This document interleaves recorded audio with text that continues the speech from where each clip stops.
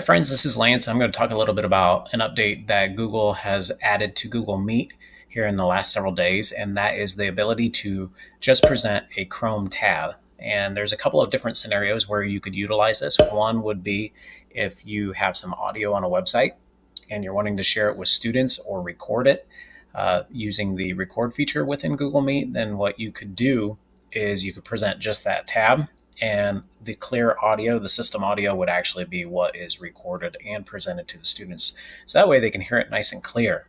And then it's not going through your speaker and then to the microphone. That's what it would take care of. It would take care of a lot of those echo issues or poor audio quality. The other thing that you can do with it is if you want to present a tab and you only want students to see that tab, and if you are switching to another tab to view some different information about students or things that they're working on, as you are talking with them or they're working on something, then you could present just that window, whether it's a slide with directions while you are checking other things, and you can keep that up on your screen. I'll show you those two things, and I'm going to start with the system audio and how it's handy for that. So first, though, I'm going to go ahead and hit record, so to show that you can also record this, and then as you are recording, it's also pulling in the system audio when you are sharing just the Chrome tab. So let me go down here where it says present now, Chrome tab, and it allows you to select. So I have some different examples here. I could, select this teaching books or a YouTube video or a slides presentation. Either one is appropriate. And so what ends up happening, like if I do a slides presentation here and I make sure I have audio shared, then what ends up happening, and I have a fake student account here over here, you can't see it very well, but this is what the students would see. They would see a video of me still, and they would also see the slides, and they don't see any of my tabs up here. So if I decide to switch tabs, students don't see me switching tabs there. Okay, so as I'm presenting this, if I hit present, then the only thing that the students get here is they get my slide.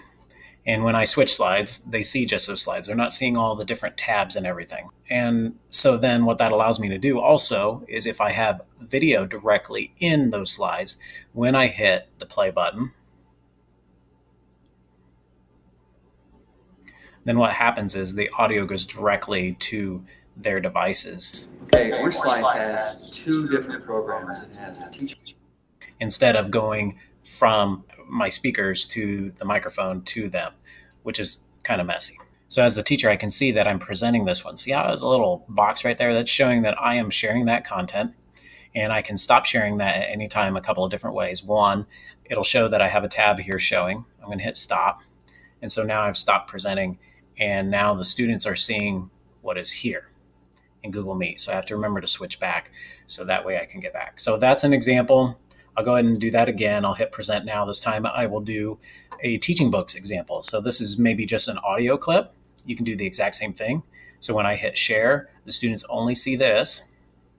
And if I go, I'm going to go back a step actually in this because that other one is a video. Let's just do an audio clip here. And you're wondering, hey, how do you pronounce this author's name? You can listen to that audio directly right here. So when I hit the play button, my name is Kevin Henkes. It goes directly to the student devices. They're not relying on your speaker for that to come out. And then a discussion could take place from there. All right. When I'm done, I'll hit stop.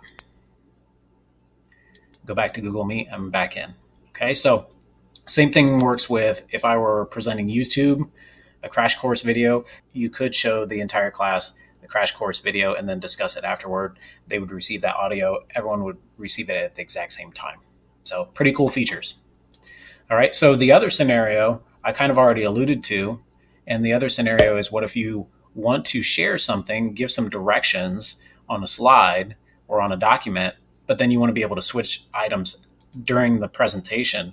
So that way you give them some directions, they can be working on it, and then you can be checking some other things at the same time, and you don't want to be switching tabs. So I can hit a Chrome tab here, and let's say I do my slide presentation here. And I'm going to go back a slide here. Let's say I'm going to skip ahead to a slide where I know I have a bunch of directions. Okay, so let's say that this is a slide full of directions for the students. Then what can happen is during this time, I can be switching tabs. And right now, what the student sees is they still see that original slide. Even though I've switched tabs and checked some other things out, they're only seeing that one slide. And so that's a great way for you to be able to present content and check other things while they are working away. And then when you're done, you can stop, and then they would be able to maybe share or present what they have on their screen, or they could hold up a piece of paper or a dry erase board. Depends on how you're teaching and what you're teaching at that time. So 2 scenarios: sharing audio. Second scenario is for you to be able to share a tab and also switch tabs around. So very handy tool. The big kicker is you just have to remember which tab you are sharing at the moment.